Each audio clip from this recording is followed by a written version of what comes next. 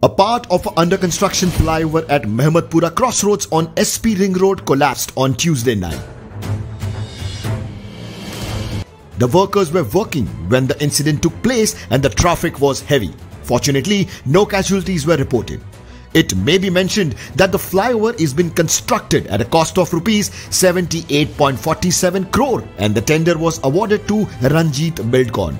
The work on the bridge was started on March 5, 2019 and the work was expected to be completed on September 4, 2021. However, it will still take a few more months before work on the bridge is completed as per civic officials. Led by Acting Chief Fire Officer Rajesh Bhatt, 4 teams of the fire department reached the accident spot.